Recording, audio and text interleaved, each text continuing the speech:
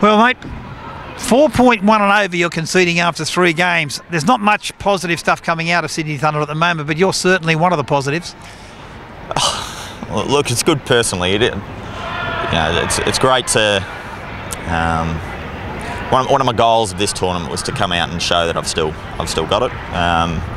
Which, when you travel the world doing what I do, a lot of the time it's quite easy for people to say, "Oh, he's travelling a lot, not playing a lot of cricket, etc." But I feel like I'm bowling really well, and I'm, figures are stacking up okay. It's just disappointing that it's not part of a team that's dominating. It's not something that I'm overly used to. I've been blessed over the years to play in a lot of good teams that win all the time. At the moment, that's not happening, and to put a finger on why it is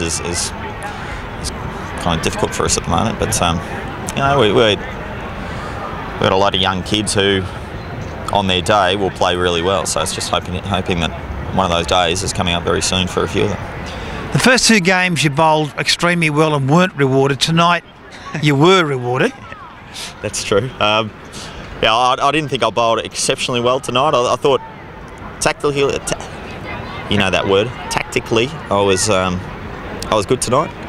Didn't think I bowled exceptionally well, but you have days when you're lucky and days when you're not. I got 2 or 3 wickets caught at cover, which some days they're smoke past cover and they're bouncing off the boundary fence. Look,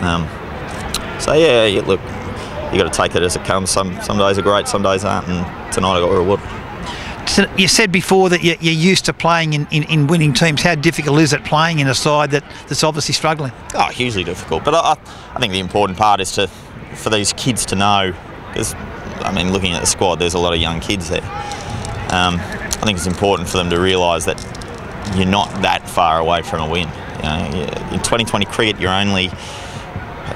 For example, Chris comes out and bats 60 balls. You're going to win every game that Chris bats 60 balls. Doesn't really matter how the rest of your team goes. It's just the nature of the beast, and he's the best 2020 player in the world, so he's not far away from getting a big one. And the guys supporting him. Bucky was good tonight. A few of the other guys' carts came out and had good intent.